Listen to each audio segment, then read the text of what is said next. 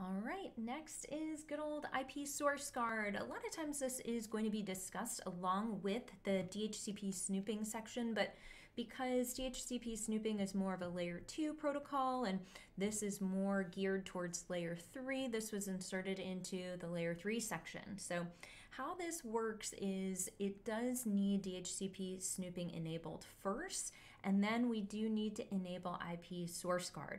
So kind of back to that concept of DHCP snooping. Remember, all ports were untrusted, and then we as administrators had to go in and provision the trusted ports. So on these untrusted ports, what we're going to be doing is we are going to make sure that we are learning the IP address that was assigned to that end user.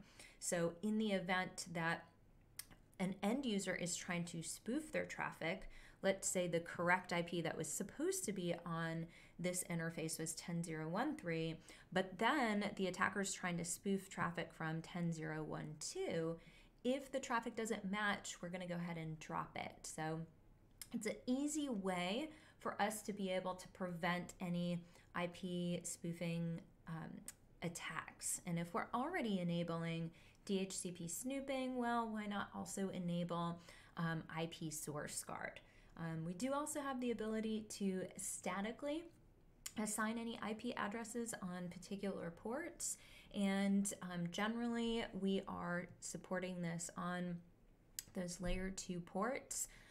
So access ports, it can be configured on trunk ports, but there might be some limitations with the number of IPs and overall space that this might consume. So feel free to dig into that in a little bit more detail if you'd like. But two ways of filtering. Basically, we can look at source IP or source IP and MAC filtering. So this is one way, and this right here is the other.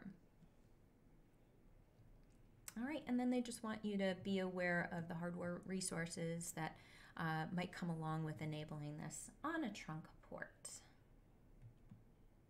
All right, so here are some examples of either using static IP mappings. Let's say if you have a server, or if you want to enable IP source guard with device tracking, you can also certainly do that on any of your other interfaces if necessary.